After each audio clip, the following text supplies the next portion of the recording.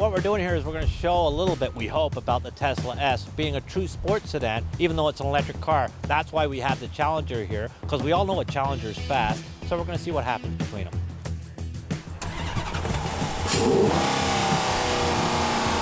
The sweet spot today is we're going to put Gary in one car, I'm going to go in the other car, and what we're going to do is sort of do what we call a roll-off, not a drag race. We don't have any racing on motoring. And so what we're going to do is we're going to roll off together, and we're going to see against a known entity in the Challenger how fast the Tesla is, plain and simple.